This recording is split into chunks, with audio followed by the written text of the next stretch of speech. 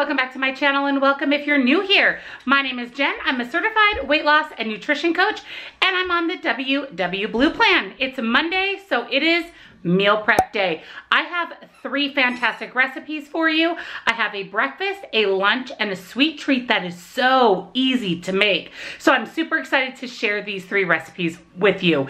If you're excited for today's video, give it a big thumbs up. It means a lot to me and really helps out my channel.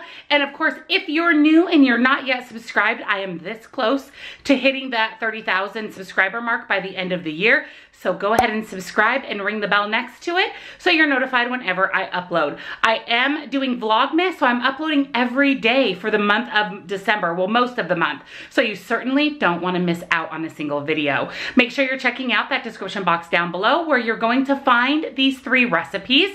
On my recipe website, you'll also find my nutrition coaching website. I do offer macro and calorie calculation, as well as 30-minute and 60-minute one-on-one sessions. Nutrition coaching makes a great gift, and get yourself set up for success moving into the new year. We're literally a couple weeks away, so head on over and check out my nutrition coaching. Links, discount codes to my favorite things, including the items I showed you today, are also in that description box, along with my Facebook group. We'd love to have you head on over and join us there. We are 17,000 members strong and growing, so join us over on Facebook. So without further ado, we have some fun recipes to make, so let's jump in.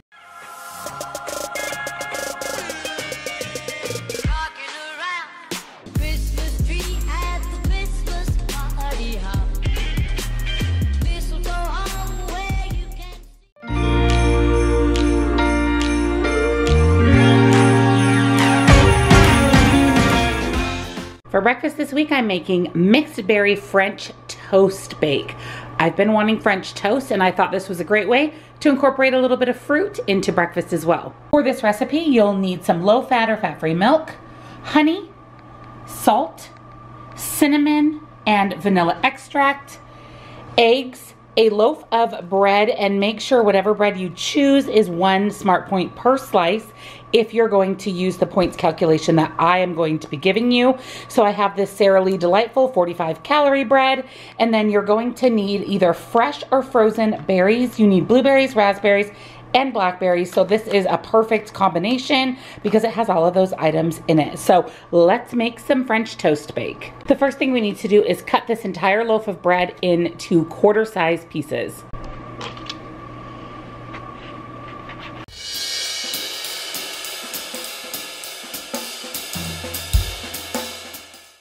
Into a large bowl, add 3 tablespoons of honey. I just went ahead and weighed this out on my food scale. That's much easier. And to that, we're going to add 1/2 cup of warm water. And then we are going to whisk until the honey is fully combined with the water. Now we're going to add in 2 cups of low-fat or fat-free milk and crack in 6 large eggs. Oh, jingle bells, jingle all the way. Oh, what fun it is. Now we're going to add in our cinnamon, and I am going to add quite a bit, about a tablespoon, just because I really like cinnamon and the flavor that it adds. And then we're going to put in about a teaspoon of vanilla extract and a pinch of salt, and then whisk that together again until everything is fully combined. Into a greased 9x13 baking dish, we are going to add all of the bread. You want to have a pretty decent, even layer over the bottom of the dish. To the bread, we are going to add the egg mixture, pour that right over the top. Just make sure that you get some egg in every little crevice between the pieces of bread. And then we are going to let this sit for about 20 minutes so the bread has a chance to soak up a bit of the eggs. 20 minutes later. So now we're going to add, I'm going to do the whole bag of the frozen fruit just right to the top of the bread. My oven is preheating to 350 degrees, and we're going to put this in for 45 to 50 minutes or until the French toast is browned and nice and crispy and those berries have really cooked as well and kind of soaked into the bread. This is going to be so good. So this is going to go into the oven at 350. The French toast bake is out of the oven. This looks so good. The berries are nice and soft. Everything is cooked completely through. So this French toast bake makes 8 servings.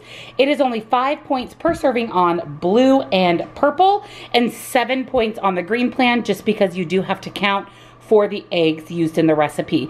Any additional toppings like syrup or butter would be extra points, but my plan is to pair this with some eggs and kind of make a more well-rounded protein-packed breakfast. So this is the mixed berry French toast bake.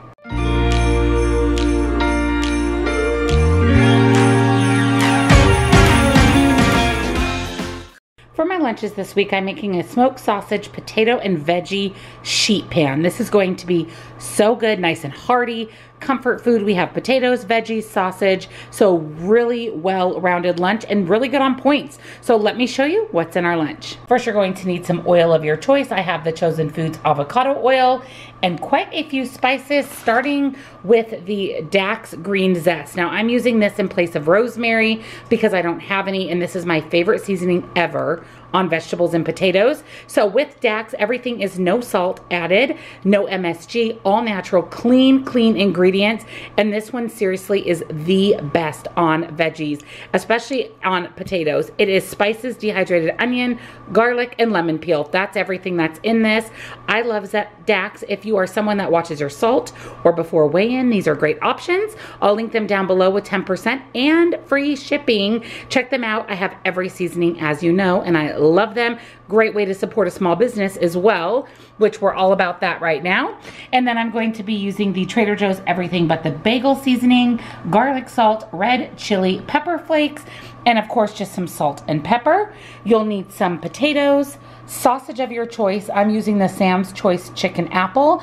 My points are calculated based on the sausages being 2 smart points per link. So if you use a higher point sausage, you'll definitely want to add points for that. And then an onion and a couple of bell peppers. So let's get started. It's time to do some chopping, a lot of chopping. So I weighed out 1.5 pounds of potatoes on my food scale. We'll chop up the onion, 2 bell peppers, and then for the sausage, you can chop it one of 2 ways. You can cut it into bigger chunks if you want a juicier sausage, or into rounds, like quarter-size rounds, if you want a crispier sausage. I want a crispier sausage, so I'm gonna cut mine into quarter rounds. All of the veggies will go here in this bowl, and the sausage will just stay here on my cutting board until we're ready to add everything to the sheet pan. Yourself a merry little Christmas night, and have yourself a merry little Christmas.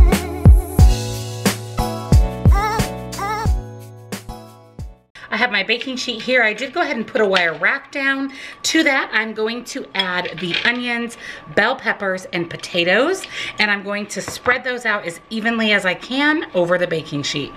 Now we're going to add all of the seasonings. So I'm going to do a tablespoon of oil just right over the top of the potatoes and the onions and peppers, and then all of our seasonings, starting with some garlic salt. And season these to your liking. If you're someone that likes your food very seasoned like I do, go ahead and add a little bit more. I will make sure that the original recipe amount is listed on my website for you. And then we're going to add the Dax green zest. Again, this is just so good on veggies and potatoes. Definitely check out Dax. And then some Everything But the Bagel, just right over the top. That's going to add a little bit of a crunch. Red chili pepper flakes. We don't want very many. I don't, because I don't like my food really spicy. So just the tiniest bit. And then last but not least, some salt and pepper. If you cut your sausage into larger pieces, go ahead and slide the veggies over and put your sausage on 1/2 of the sheet pan. If you cut your sausage into coin sizes like I did, so I cut mine like this, then we're actually going to mix them in with the vegetables. So just depending on how you cut your sausage. So we are ready to go into the oven at 425 degrees for 40 minutes. When they are about cooked through, we're gonna pop our broiler on to low and let it really crisp up. So here is the sheet pan. Doesn't this look so good? Everything is nice and cooked through, nice and crispy. So this entire sheet pan only makes 4 servings. So I'm going to package these up into my meal prep containers, and I'll be back to share exactly what that serving size looks like and give you points and calories. So here is my meal prep packaged out into 4 servings. This is a big bowl. This is a large cereal bowl. That's a lot of food. So I'm pretty excited about this. You wouldn't really need anything else with this unless you wanted to add a fruit, but it is 7 smart points on both the blue and green plan, and only 3 points on purple because you don't have to count for the potatoes. So that is using the Sam's Choice or a 2 smart point per link sausage, but I can't wait for lunches this week.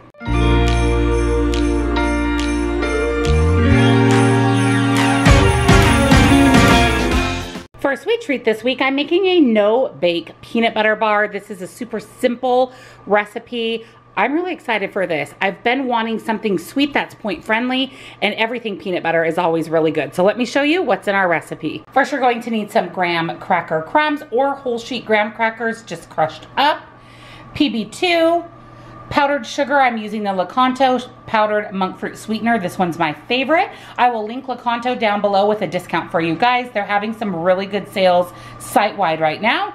And then peanut butter of your choice. I just have this, once again, all natural crunchy peanut butter, light butter, and lastly chocolate chips. I'm using Lily's. So let's make some peanut butter bars. So for our peanut butter bars, we're going to actually mix all of our ingredients in a bowl here. Use our handheld mixer or stand mixer, whatever you have.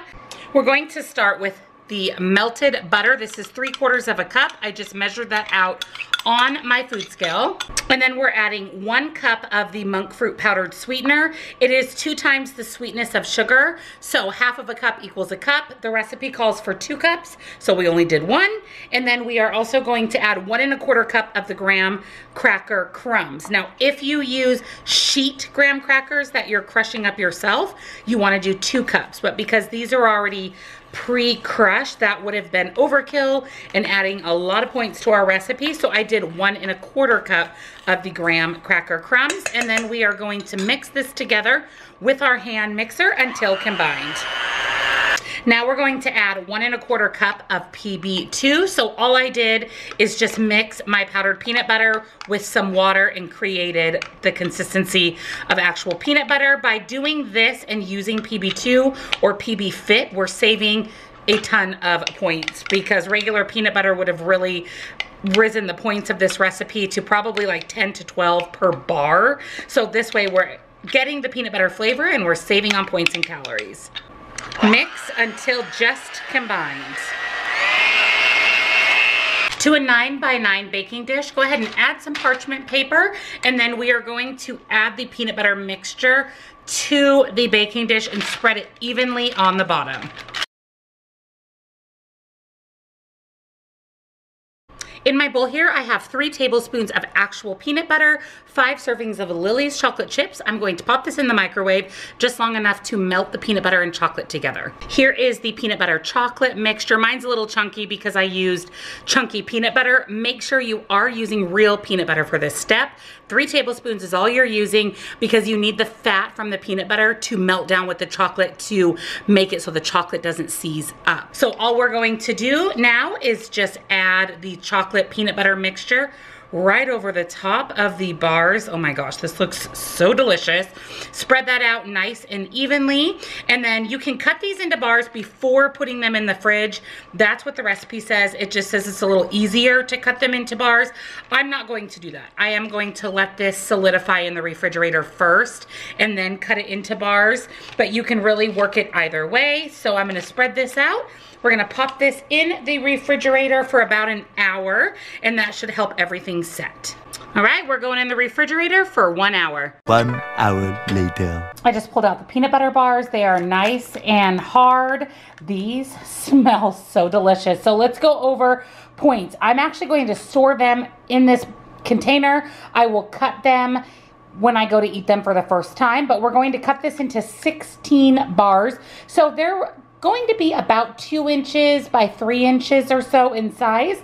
It is 5 smart points for all plans for one of the bars, which is not bad for a sweet treat, not to mention you're getting in a little bit of healthy fats and some protein. So I'm excited about these. You could cut the bars even smaller if you wanted to lower the points, but I don't think 5 points for a dessert is too bad at all. It was quick, it was easy, and this would actually be a great recipe to serve on the holidays.